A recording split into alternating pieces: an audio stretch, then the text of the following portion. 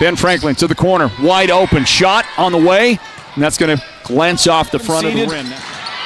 Ben Franklin charges inside. Boy, that was 3A State basketball coverage here in the second round of the boys 3A State playoffs for the Arizona Interscholastic Association. And a nice little post move inside. The turn shot is up there, no good. The tip will not go in for Macy. If you plan on watching any more playoff basketball, you might as well go ahead and